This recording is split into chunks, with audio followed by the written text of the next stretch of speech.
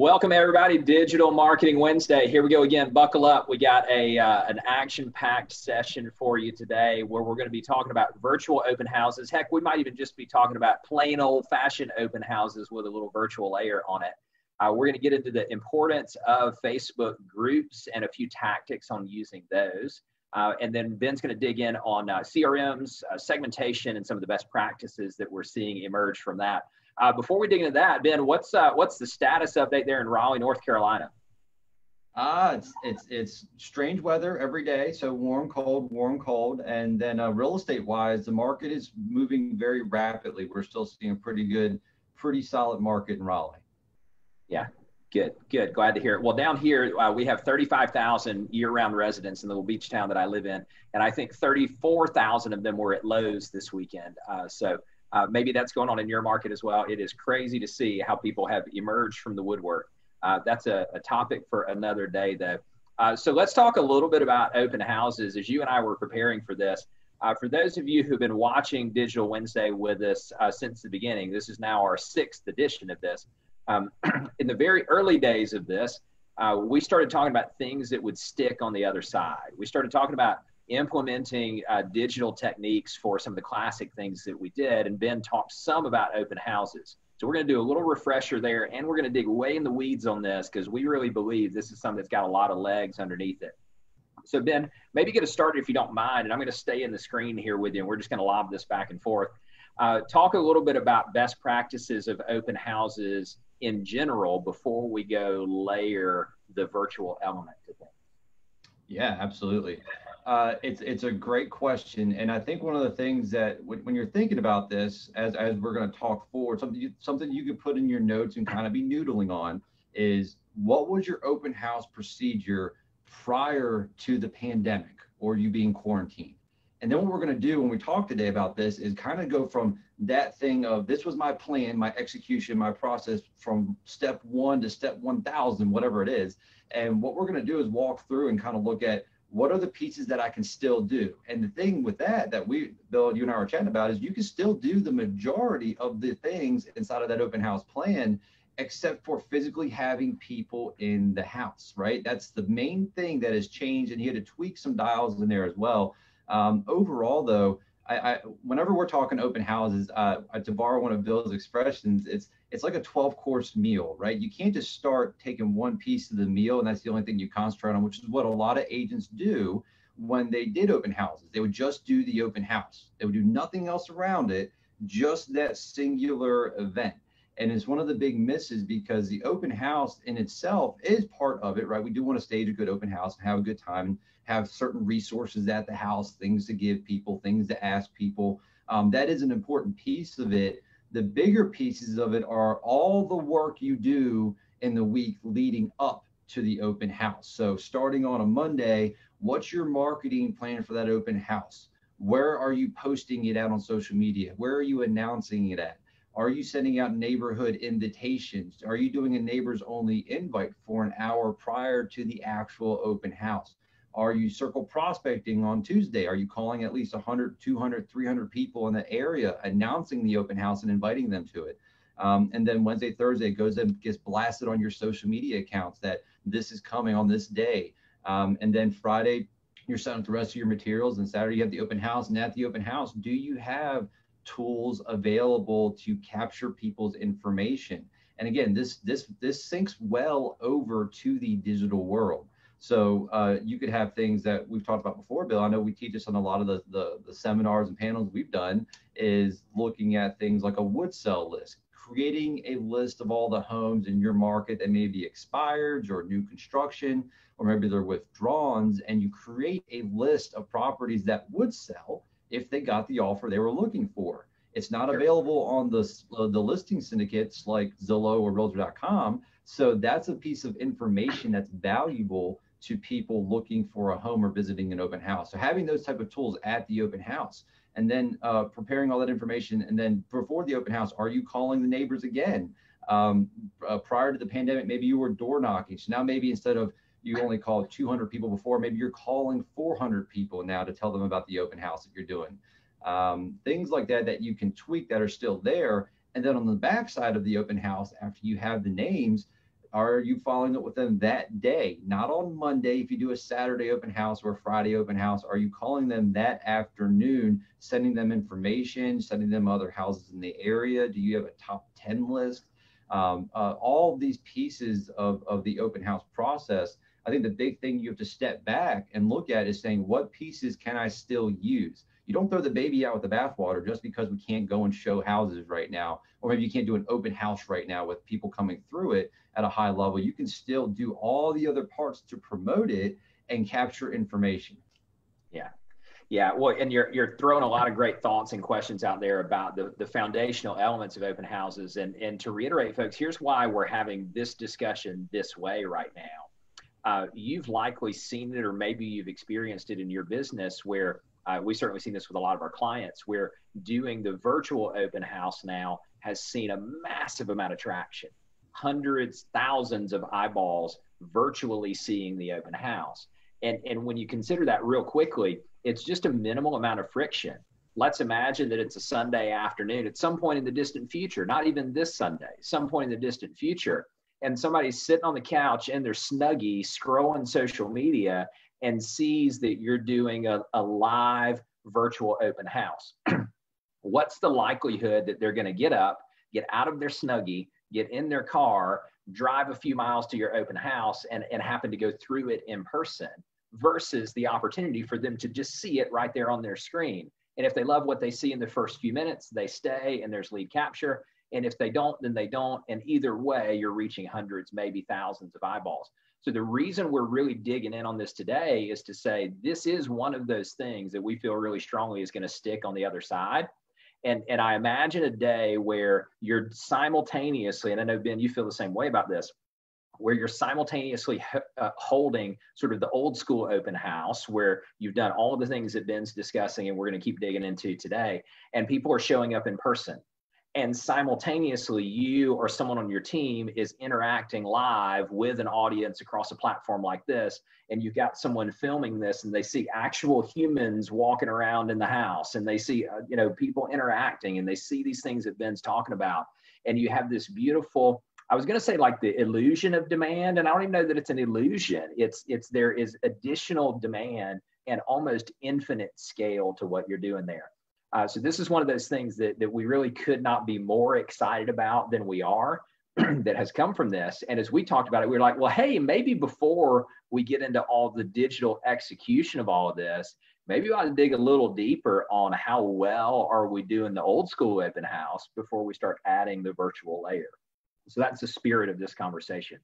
So Ben, if you were to say the number one like favorite thing, you listed a lot of them. And if you were to say most impactful, like you absolutely must do this related to, I'm going to call it a traditional open house before we're going to talk about digital. What's the one thing highest impact they must do in open house promo? That's a great question. So, well, you said Snuggie there, and I felt personally attacked for a second because I thought you were calling me out. And I was like, it's true. If I was wearing a Snuggie, there's like a 50% chance I might go to an open house and not change. I don't know. But for a second there, I thought you caught me on camera. No, seriously, with an open house, I think the big thing that I would say, if you're done, anything else that you do is the promotion of the open house. And that means the work you do beforehand. One of the big reasons we typically get, double digits number of people coming to open houses, 30, 40, 50 people typically, is that we do a lot of work beforehand to promote one. And that goes back to, you can still call people, right? That hasn't gone away. You can still pick a phone up and call people before the event. You can promote it at a high level. I think people miss the ability to promote this. They get kind of in a one-track mind of, let's just put it on our business page, our Facebook business page, and then we'll put it on the MLS, and that'll syndicate out, and that'll drive people to the open house, put some signs and balloons out and call it a day. You have a really big opportunity, because you can remember, what are we selling in real estate?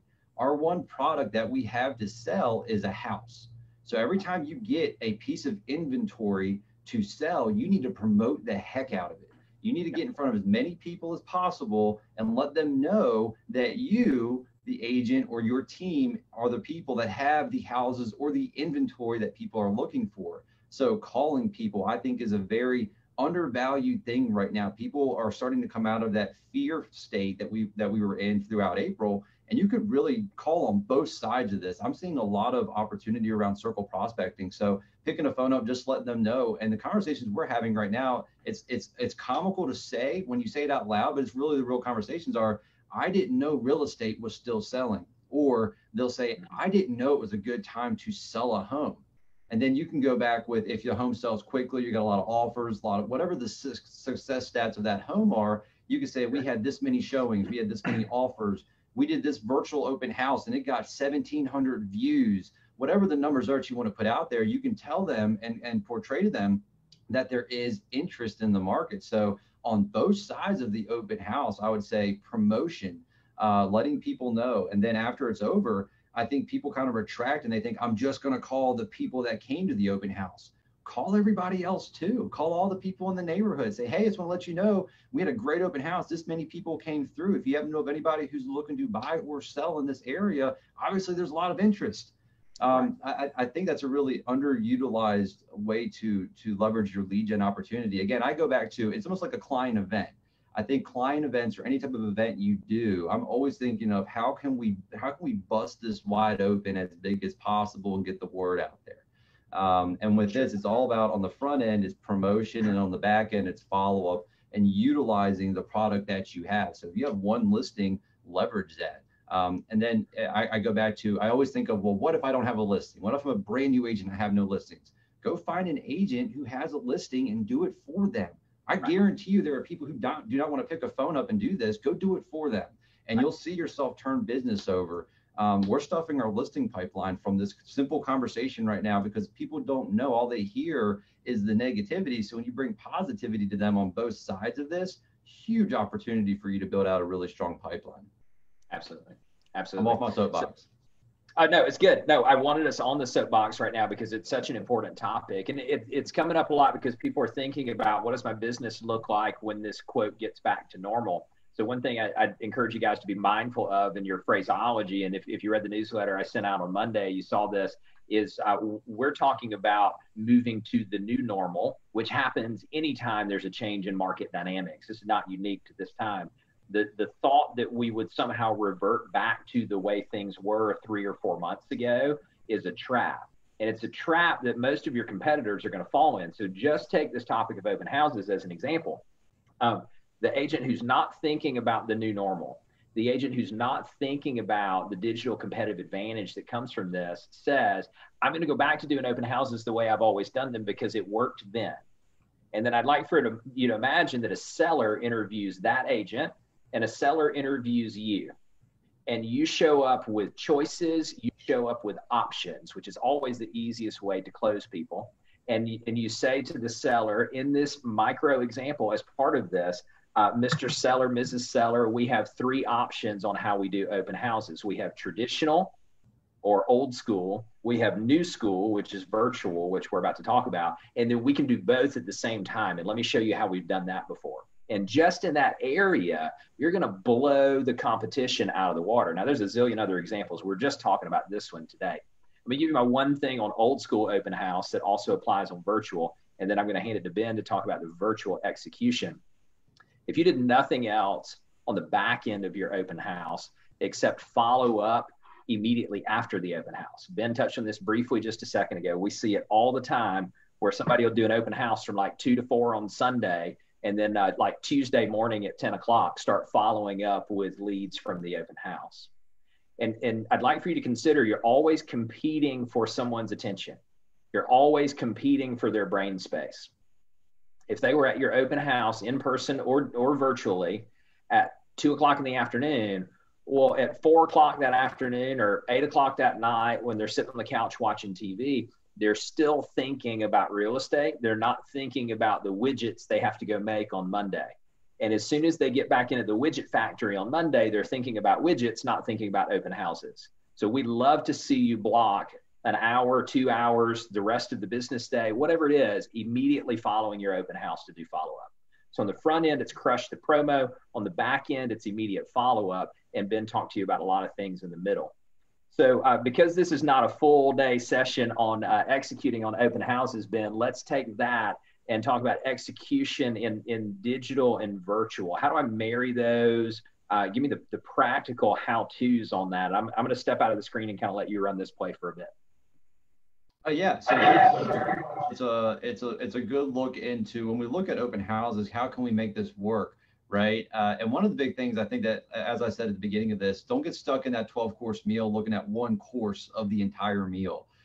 When we look at the whole spectrum of this thing, I really start on the front part of how are you capturing people's information, and how are you going to be able to move them down a funnel at some point? How are you going to keep in touch with them? How are you gathering information in any event? And the way to do this, I'll tell you this off the bat, there are a lot of different ways to do this. So the simplest way and the free way is just setting up a Google form. Like if you really wanted to just execute on this today, and like I just want to do low cost, don't really want to think about it too much, set up a simple Google form. If you have a Gmail or a G Suite, set up a way for them to sign up on that form. You can post a link for them, and then you can have a thank you come up with a link to your business page for them to tune into the Facebook Live or whatever you're doing to promote the house.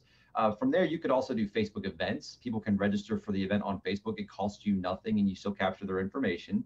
Eventbrite would be the next step in terms of the free and not super complicated way to do things.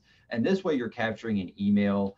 You're getting additional data on the people. And plus, with Eventbrite, you can send reminders. The events inside of Facebook can be set up to send them reminders about the event as well. But beyond that, when you're talking lead capture, you can also force them to a squeeze page. So we're going to talk a little bit about some CRMs, different things there. A lot of them have built-in pages on the IDX side of things that will squeeze, or they call it squeeze, or landing pages. So when a lead or person lands on the page, it'll ask them to register. You can build that out for your open houses. And if you're with a bigger company like a Brivity, Boomtown, Commissions Inc., something along those lines, you can actually go and ask them to do this too. Most of the time, they can help you set this up if you're unsure how to do it. It's pretty simple. You just create a page, have forced registration on that page, and then you can have like a picture of the house, and then you can also have them sign up that way as well. And then that drops right into your database. So if you want to add a layer of sophistication to it so that it's going into your database, you can do it that route. And then single property websites, what's really cool, we use one called Rela HQ, RELA HQ. And they've actually created ways for us to stream our Facebook Lives or post virtual open houses on the pages. So they have that created, and you're seeing that with a lot of different landing page or single property website sources right now, where they're creating ways for you to gather people's data while promoting your open house. So on the front end, again, that's just some of the examples.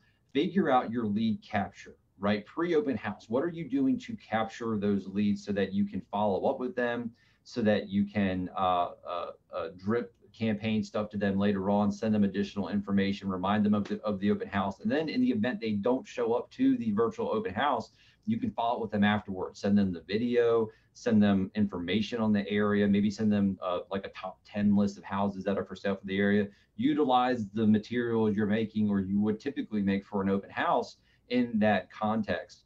And then from there, make sure you're promoting it everywhere. So when we first started today, or at the top of the video, we started talking about different ways to promote a typical open house. Like I said, I think a lot of people post it on a business page and maybe on the MLS, and then hope it syndicates out. And then from there, they don't do much more to it. Post it on your social media, post it inside of your or send out to your database, email it to your entire database of people. If you're accruing inbound leads, whether they're Facebook leads, Google leads, Zillow, Realtor.com, wherever they're coming from, blast it out to them as well as an invite. Send the link to either the Facebook Live, if you have it staged premiere, or have it as they get invited to a group to see it. However you're planning to do it, you can blast that out to them as well. And I'm really big on making sure that whatever your pipeline looks like. So if you have, say, 100 people in your pipeline right now, for a big number, and you're looking at it, you're going, who are my top 100 leads that are active on my website, or maybe they've met with you and they're 6 months to a year out. We still like to send them this information, text it to them, send them a link to it so that they know about the open house itself. So pre-open house, blast it everywhere, right? Don't get too concerned with how you're gathering data. I think that it's important to gather data. I think that's the main takeaway message. If you write anything else down in your notes, is figure out how you plan to capture people's data, right? And the beautiful part of this is that much like when people go into a open house, I've always heard agents talk about how they couldn't get people to sign in. The beautiful part about this is that people actually have to sign in if you create a barrier for them to get into the actual video or the virtual open house. So that's a good part of this. Now you're still going to get some Daffy Ducks, which I actually had Angelina Jolie at one of my open houses at one point sign in. So that was kind of cool. I didn't know she was there, but someone signed in that way. And if you're just tuning in, trust me, the jokes may get a little bit better later on. We're not sure about that though. And then during the open house, the way to do the actual open house, I know people are getting kind of hung up on the execution of this. At the end of the day, you want to go virtual somewhere, and then three main platforms to do this on. Facebook's the big daddy, right? They're the ones who have been doing this the most and give you the most options of things to do, whether you broadcast it into one of your groups, you broadcast it on your Facebook page, you host a watch party on your personal page. They're the ones that give you the most options. You can also utilize Instagram, or you can utilize YouTube. Overall, though, don't get hung up on trying to get them all done at one time. If you had to pick one to do right now, Facebook is still ahead of the pack in terms of the quality it can deliver, as well as some of the tools that you can utilize inside of the live. And then people are always asking, should we do it through a Zoom? Should I do it just through the Facebook app? That depends, right? We've been testing out both. We haven't seen a huge difference between the two. We are starting to notice a little bit of bias on Facebook's part towards things created inside of their app. So they are showing that they prefer video being made natively to their platform. And it makes sense because they don't really want to syndicate from other people or from outside sources. And I can tell you right now that they don't like YouTube because YouTube is Google, right? They're owned by Google. So those two butt heads a lot and they don't like each other. They will kill any video you put on there. I think I was chatting with some agent earlier this week, and we tried posting a YouTube link just to see what would happen. It got not even a quarter of what another Facebook Live got that we posted in terms of views and then engagement as well. So Facebook's very biased towards its own products inside of the platform. So however you decide to do it, again, take your camera. At the end of the day, that's what you need is a camera, DSLR camera, or you can just use your phone, right? And then the biggest thing I think I mentioned last week or the week before was just some type of stabilizer for the phone, so it's not super herky jerky or shaky. If you don't have one of those, just go use your phone. It's fine. And then a headset or headphone or some type of audio device so that it's not just depending on the phone speaker. But overall, the execution of the open house is pretty standard. There's not a lot of different ways to do a virtual open house. You can layer things in here. You could have multiple cameras, be posting to multiple accounts, all that kind of stuff. You can do a lot of things there. You don't need to get that technical though if you just want to execute on doing a virtual open house. And then post open house, it's just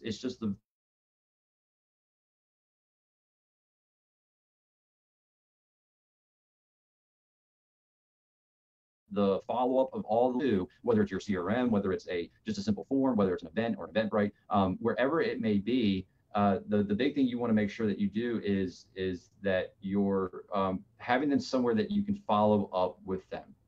So that's the big piece to keep an eye on there. And then at the end of this, resend to your top 100 and make sure that it's back in front of them, and any leads that come in, follow up with them. Like I mentioned before, I'm not opposed to going out and following up with the rest of the neighborhood as well. So overall, that's kind of what we see on the Facebook side of or on the open house side in terms of how to run this play. Bill, anything else on your end you want to add, or any questions we have? Well, I want to backfill with a question that I'm monitoring comments of folks who are watching this live, and so this is about prospecting to the neighborhood. Touch quickly on how you go about getting numbers of people to do circle prospecting or phone prospecting around your open house. Great question. So data sources you can use, it's really dependent on the area. The best one in terms of quality that we have seen is Cole Realty Resource. They've just had the best numbers, the best email. They have emails too, so they've been pretty solid for us. You could use RedX. I know Mojo has data. I think Landvoice has data. Their quality for us in our area was below subpar. It was like less than 10% accuracy. So Cole Realty is around 40 to 45% accuracy in our area. Gotcha. Cool. And then the other question that was lumped in with that, which I think you touched on, however, reiterate it, please, is calling the database or prospecting to your Met database about the open house. So number one, are you doing that? Number two, what's that look like? Yeah, great question. So I definitely advocate for telling your people that houses are still selling. So again, I take any opportunity for good news. We're always trying to find a way to put that out there. So we do call and let them know. We text it and we'll email it as well. We don't do one per open house. So if you're a team and you have like 5 or 7 open houses going on, we'll put that all in one email, or we'll create a web page and say, here, go to this page, pick your open house you want to see. A little bit more nuance. If it's just a single open house, I think it's fine to text, email people, but we'll call our top people and just be like, hey, we're just gonna let you know that we have an open house, our house going on the market. We're doing a virtual open house. And right now, since it's new in our market, not a lot of people are doing it. We're like, we'd love for you to come let us know what you think about what we're doing. And what we're trying to do a little bit here is future pace our sellers that are in the crowd, right? We're trying to show them the technology that we're doing by saying, hey, just come taste it, come see it, tell us, give us some feedback on it. So we do the whole psychology trick there, just asking them for a favor, so that down the road, when I go back to ask for business, my follow-up call into my database is simple too, guys, because then I can say, hey, how was that virtual open house? What did you think about it? What can we do better? Tell me what your favorite thing was, your least favorite thing was, so we can improve going forward when it's time to sell your home. Sure. It's a great point. So let's touch on one more thing related to the advertising of the virtual open house. And I know this is a rabbit hole that we could go down for like hours and hours. And so I'm going to ask the question. Let's kind of hit the 10,000 foot view, because you dedicated 2 entire sessions of your digital marketing course to this topic. So I'll set it up and then we'll transition into the next couple of topics we're going to hit. So I'm going to preface this by saying, and I'm going to rub some people the wrong way on this, and I love you, and you know that I do. I think the boost post button is the lamest button in all of advertising, because there's so much more that you can do in the back end of Ads Manager in the promo of something like this. So Ben, here's my question. Target audiences for promo of an open house, either leading up to the virtual open house and or once the live event is over, promo on the back end. If you were to just sort of popcorn for us what the target audiences are and how you would pick them, what would those be? Great question. So that's my reminder on my computer, apologize. But the big thing on that is to think through who you're trying to target, right? So again, this is going to be dependent on the type of home, the area you're in, that type of stuff, but just broad strokes on this. And the cool thing, and you're right, Bill, we can get in the weeds here, so I'm gonna stay out of them. You can create a Facebook event and then create an ad that will get people interested in your Facebook event. And then from there, you can take the people that have interacted with your event and you can retarget them with materials from the actual open house, like the video, the virtual open house video, if they missed it, or other things to drive them down your funnel even farther. So that's more, I would say, like 3.0 stuff. So we won't dig into that. Broad strokes advertising side of things here, I would say you could definitely go on the back end. If you did a Facebook event, you can create an ad around that event that'll drive people to interact with the event. And if I'm targeting people, we like to do layering inside of our targeting audiences. So we'll start with something very broad that we know a lot of people are interested in. So for example, some of the things you can target inside of the back end of Ads Manager is Zillow or Realtor.com, because they have very big followings. And I know that a lot of when people start their home searches, that's where they're going to start at. They're going to start on Zillow or Realtor.com. So that's a top part of my funnel. And then from there, because we used to be able to dig deeper into how we build out the audiences. And now, since there's some restrictions in place with the size of the radius and things of that nature, we can't exclude people or anything like that. So what we'll do to narrow or refine our audience is start with that top layer of Zillow, Realtor.com, and then we'll hit narrow audience underneath that, and then we'll build in homeowner interest. So for example, say your home is for first-time home buyers, you can target first-time home buyers. You can target people who have recently applied to get pre-qualified for a mortgage. So you can do a lot of targeting based on behaviors in that style. That being said, if it's say a luxury property, we're still going to start ZillowRealtor.com, because here's the funny part about people who buy luxury properties: they still search online. They still look online for high-end houses, right? That's how it all starts for everybody these days. And then what we'll do with that group is we're going to layer in their lifestyle interests that they may be interested in, such as golf, right? If I know that there's a home in a golfing community that we're selling, we've done this before. I think we talked about it in the digital marketing course. We're going to layer in different pieces of that to drive it in front of somebody who's not only looking on Zillow, they're also interested in golf, because that's my ideal candidate or prospect that I want to put this in front of. And then after the event, I would strongly advocate for retargeting. Anybody who is, you can retarget anybody who has came into your event at all. If they expressed any interest, if they showed up, if they didn't show up, you can target on all of that and retarget information back in front of them. So retargeting on the back end of an open house is absolutely critical, and one of the coolest things you can do to convert leads from your open houses. Absolutely. So one quick thought on that. I'll post in the comments after we're done with all of this. You can come back and look at it. A link to the digital marketing course that Ben created. He devoted an entire session to Ads Manager and an entire session to retargeting. So this is not a class on that. This is to tell you the opportunity that's there. And we have all seen that work on us. I bought some shoes the other day where I had clearly been retargeted multiple times with different pieces of content from this particular company. And they just happened to catch me at a time where I had time to see it through to the end and pick out the ones I wanted. And so it works. We all know it does. And there's a great way to do that. Okay, so let's take that, Ben, and transition a little bit, because we started talking briefly last week about groups. The people who are watching this are watching it in a group. Facebook has put a lot of additional emphasis on groups. So interested in your thoughts, and I'll step out of the screen so you can kind of teach the folks some more stuff. Why groups? And then based on that, what should I be considering to kind of get started in that if I'm not there already? Yeah, great question. So groups, I think Facebook used the phrase meaningful communities is what they're pushing now in terms of the social media aspect that they're going for on their platform. So groups are important. You can write this down in your notes, because it improves the suggestions that Facebook makes to people.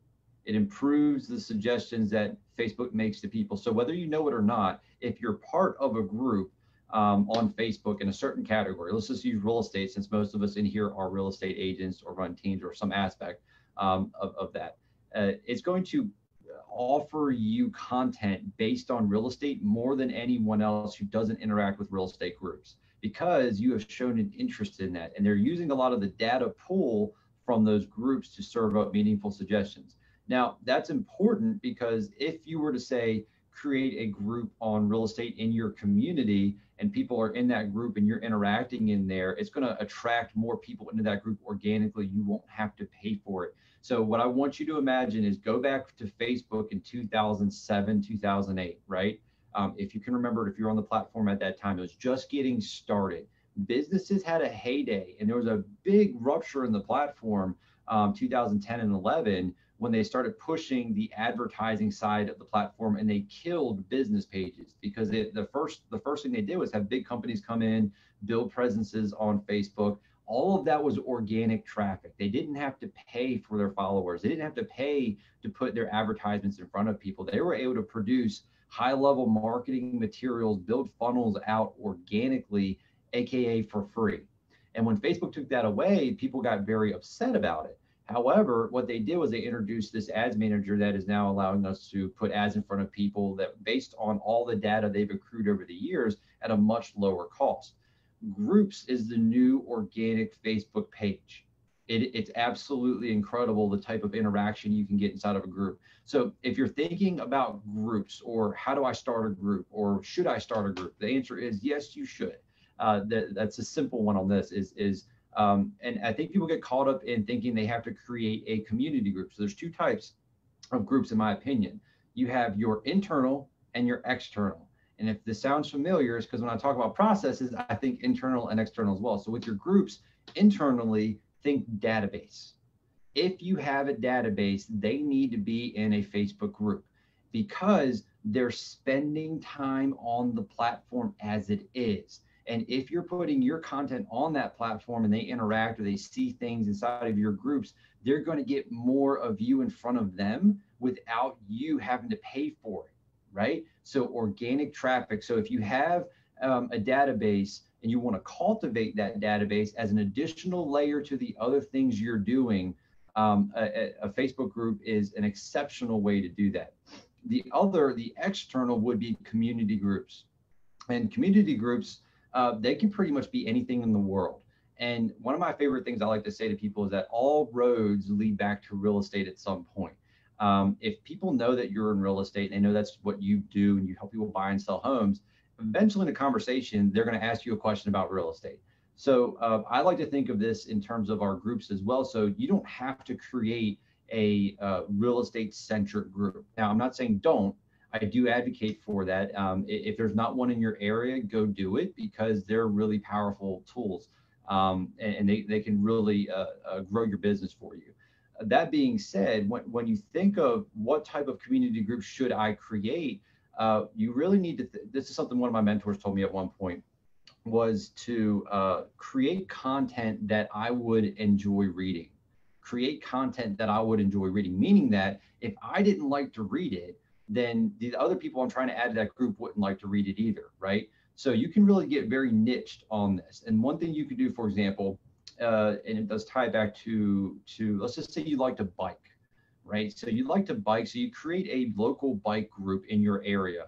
And in that group, you're posting content about the best trails to go ride on. Maybe you're posting about the best places to stop on your ride while you're out. You become that local community expert, and you can do a lot of jabbing in terms of producing content around the community while also dropping some tidbits about real estate. So top 5 neighborhoods, and you're the best biking pass in Raleigh. Things like that that you could create based on your interest as someone who likes to bike can really lead down that road. And that's a really good niche, not only for you, but for your people as well, because they're interested in it. It's good for you because you're interested. You're going to produce interesting content, right? So I think one of the big traps here is when people do a niche group, they do something that they're trying to appeal to everybody. And when you try to appeal to everybody, you end up appealing to nobody, right? You appeal to nobody. So pick your niche and just think of it in terms of you really just need 1,000 raving fans, right? From that, you can build a really successful, strong, big business from that. So don't be afraid to pick a niche and then back into it that way. When you're thinking of things to do inside of a group, so we'll stick with external right now and just talk community-wise. You can really do a lot in there around whatever the group's about. So say you create a real estate-centric group and you want to post content in there helping people find homes, or maybe it's a home seller group or something along those lines. Documents and guides live in groups, right? You can almost create courses in groups now. Facebook has it set up that you can almost create a checklist when someone comes into your group, kind of like you could create, for this is just me spitballing here, something to introduce them to your community. So if you have a relocation to your area group, you can create guides for them inside of that group about the area. Check these things out. Here's the first 5 things you need to do. But create content and you can post it in the files and it lives in that group forever. So anybody who joins it has access to that material. So you're building a good repository of content for people that can go into your funnel. And then think webinars and seminars, right? You can broadcast that straight to the group and you know the topic they're interested in. And maybe you don't want to do the webinar or seminar. Maybe you don't want to be the one teaching or talking. Go back to our bike example, go find one of the best bikers in your area or somebody who runs a club, or maybe they run a bike shop. Bring them on, right? You're bringing content like that. It takes the pressure off of you to create something. You're still putting yourself in front of a big group of people that you get the opportunity to connect with. And then you can also do the Facebook Lives in the groups. And just kind of, spitball questions, answer things. It's a good way to get a litmus test of what people are interested in, answer questions for them along those lines. So maximizing groups is a pretty simple process of content creation. Use whatever you're using already, and then put those into the groups. Do you want me to go into the client groups at all, or are we would keep that in our back pocket? You can talk about that in just a second. I just wanted to draw your attention to something. I wasn't like sitting here reading the paper while you were talking. I saved this from the weekend, sort of like my grandpa would do, I guess. This is this weekend's Wall Street Journal. And as I was thumbing through it over the weekend, you won't be able to see this. However, this is a full page spread about Facebook groups. It's an ad from Facebook about the importance of groups. And this is on page A8 and A9. So it's like, front section. And then I was like, wow, that really important. You saw in the newsletter that I wrote on Monday, I gave you guys a link out to the Super Bowl commercial they ran. So they took out a 60-minute spot during the Super Bowl about the importance of ads. And I thought, dang, so now they've got 2 full pages in the weekend journal. And I turned to the next page, and over here, they have a whole other one right after it. So I'm only pointing that out to you to say when we're observant of what companies like this are doing, they will tell you what's important to them. This is evidence, the Super Bowl commercial is evidence that they see it's important and they want us interacting there. So let's just go play where they want us to play, and then they handsomely reward us for doing that. Anyway, I just wanted you to know I wasn't like reading the paper while you were talking. I have lots of good notes from today too. So you want to talk quickly about client groups and other ways to play that game, and then we'll talk about CRMs and wrap up? Yeah, sure. So on client groups, the cool part about this is that you can kind of keep this hand in hand with the external groups as well. So thinking of lead conversion, people are saying, well, what else can I do if I have a group? If you're posting good content, for example, and there's no limit to the number of groups you can have. Now, don't go crazy and have 75, 80 groups. You can't manage them all, but you can really do a lot of good things in 5 to 6 different groups. And if you think of through your clients, I would encourage you to start segmenting that, right? And maybe you have a VIP client group that gets special access, or they get cool things in that VIP group. And then you have a group for all of the other leads in your world. That's what I would encourage you to do as well, is go add people who are in your CRM.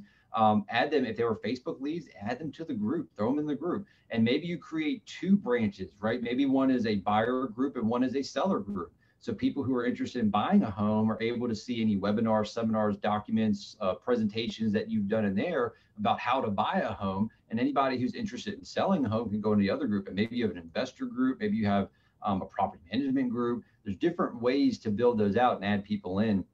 And then within your VIP client group, I like having different levels of groups just because you can kind of drive interaction a little bit. So having a base client group where everybody's in, that's kind of like a system-wide announcement, right? You can send out stuff to everybody about anything going on in your world. You can announce listings in there. People will start interacting with each other inside of those groups. And then your VIP group can be the one where you actually get to love on people a lot. You can do a lot of cool things in there, giveaways.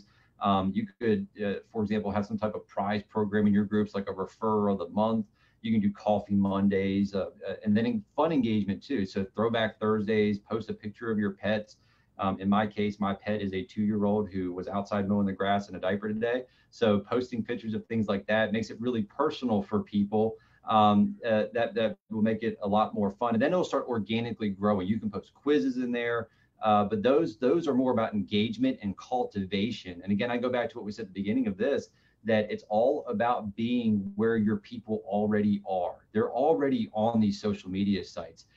They're already interacting in groups. The question is, are they going to interact in your group or someone else's group?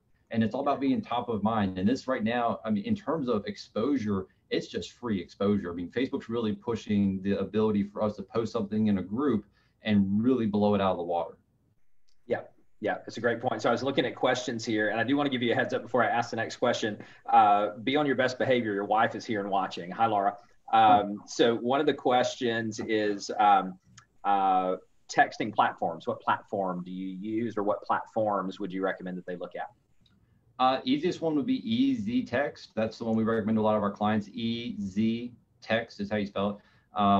That's a mass texting platform. And then most of the CRMs that we play with have texting inside of the CRM. So we'll send out text. We can send mass text to ours through campaigns and things of that nature. Sure. Perfect. All right, so let's transition into sort of home stretch here, 10 minutes or so left. And as you and I were prepping, you wanted to spend a little bit of time talking about CRMs and segmentation, and we're getting a lot of questions around that kind of thing. So take that wherever you'd like to, please. So we're going to do CRMs in 10 minutes or less. This is going to be good. That's it. That's it. Buckle up. Here we go. Fix the world's problems in 10 minutes or less. Got it. World peace coming, guys. Hold on. CRMs it's a big daddy question, right? It's the number one thing I hear about. And again, it's just something we do cover in the digital marketing course, going through the type of CRMs. And again, I go back to people get really hung up on the bells and whistles inside of a CRM. And really, we look for a few key things. But first, let's differentiate between the two main types of CRMs that we see. There's a database CRM, and then there is a lead generation CRM, right? They're different. They're just different. So a database CRM is more about nurturing, right? You can jot that in your notes. A database CRM is about nurturing or cultivation of your clients. It does things at a deeper level than any other CRM. It will let you have data on birthdays, anniversaries, as well as who referred who. It'll show you tracking records of all of that. It'll let you put additional fields on properties. It gives you a really robust contact record of someone. Whereas most lead generation CRMs, they're more focused on conversion of a lead, right? That's the difference between the two.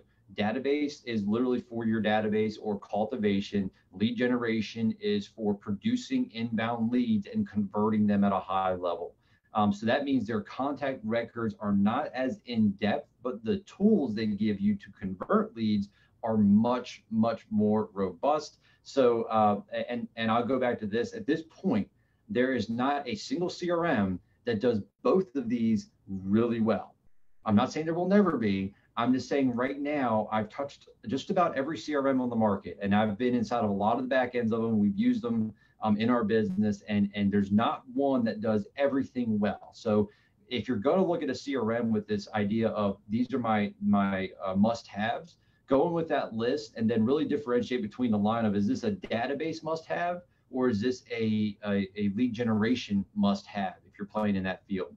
So key things that we look for on the CRM on the lead gen side, just basic stuff. So website with IDX. Again, doesn't have to be a beauty contest here. You want nice looking websites. At this point, like we said, most searches will come from, they will come from Zillow, Realtor.com. That's just where they started, or maybe even on Google, they'll search. And you could win an SEO battle or a pay-per-click battle there. Not typically, because they spend millions of dollars. You may spend hundreds of dollars, different ballgame. That being said, the reason we want a website with an IDX is lead nurture. We're not going to talk too much about that today, but that back end is really so that you can send them property updates. And you need a website with an IDX feature in it to be able to send people up-to-date properties that's branded to you, not to another team or another real estate agent or another outside company. The second key thing we look for is auto start plans. So speed to lead is something we really talk about in terms of conversion. You have to be fast, right? And in today's world, there's no way to be as fast as an auto start plan so that when someone hits our system, they get a response or a text within 5 seconds of hitting our system. It's that fast now. So unless you're faster than that, and you're there within a second, I'll give it to you at that point. So auto start plans are key. Third key thing is texting. We really look for texting in platforms now. It's pretty much our number one way that we start a conversation with somebody. Phone calls are still the best conversion method. Having a conversation with someone on a phone is still the best way to get them to show up for an appointment. You really need to have the texting on the front end to create the conversations on the phone at some point. Fourth key thing is listing and market alerts. They are different, right? They are different. I'm not going to go into depth on this. Listings are more just what's on the market. Market reports actually give you an idea of what's going on in a certain neighborhood. Fifth key thing is integrations. Look for integrations with other things that you use. And again, this is so unique to each real estate individual or team or company that, again, we're not going to spend a ton of time on integrations here. It's just to tell you that if you're using, say, MailChimp for your email provider for your mass emails, and maybe you're using TC Workflow for your transaction documents, and you're using Dotloop or some other e-signature platform, see what integrates with your platform, as well as other marketing avenues. If you're getting leads from Zillow, Realtor.com, or Facebook, are there connections on those or not? Can those be dumped automatically into your system? And then once they're in your system, do those integrations allow you to segment things out? And there's different tools as well, BombBomb videos, different things like that. So integrations are an important piece of it. And then the last thing is the mobile app. This used to be kind of an outlier, and really in the past 3 years, most platforms have a mobile app for you to download. It's really, really important. Need to have access to this remotely, especially with your agents. People are managing leads in the field, or you want your agents to keep notes, or you're just trying to keep notes yourself as an individual agent, just trying to learn what the heck's going on. Having a mobile app is key on the platform itself. So overall, that's what we look for in a CRM at a very, that's not even a 30,000 foot view. I would say that's like a 80, 90, maybe even 100,000 foot view of a CRM. We can spend definitely days on this. I know there have been robust debates throughout the years on what's the best CRM. And we're always happy to have that discussion, just not today, because we would be here till next year. Sure. Well, and so that was one of the questions that came in. So what I'm going to suggest that we could maybe offer to the group, if you're open to this, the question was best lead generation CRMs, or, maybe like top 5. And I know that's something that we built out for the digital marketing course, handful of best lead gen CRMs from your perspective and the pros and cons to them, a handful of best database related CRMs and the pros and cons to those. So you think we could put that together and post it in the group for folks as a little follow-up item for them? I think that anybody who invites 2 or 3 other people to the group will get that message to them. That seems fair. Yeah, that seems fair. Help us grow the group. Yeah. There we go. Grow the group, guys. Yeah, I like that plan. Ben, anything else, parting shots that you have for the folks today? I think the last thing for today is, and this is related to your metrics overall, but focus on the right things, guys. Whatever you're doing right now, focus on the right things, and just looking at the metrics of all this stuff. Too many people are getting hung up on, did 50 people view my video and not 17,000 people view my video, or my video production is not as good as this other person's. Don't get hung up on that stuff. Think of it in terms of, if you had to go out and talk to 170 or 300 people, how long would that take you? And that's why doing a video of any type and getting that type of interaction, whether it's 5 people, 10 people, 15 people, those are people engaging with your content, right? And Facebook's going to notice and put it in front of other people on their feed. So don't get hung up. Focus on the right things. And you can take that in a much bigger sense as well. Focus on the right things right now.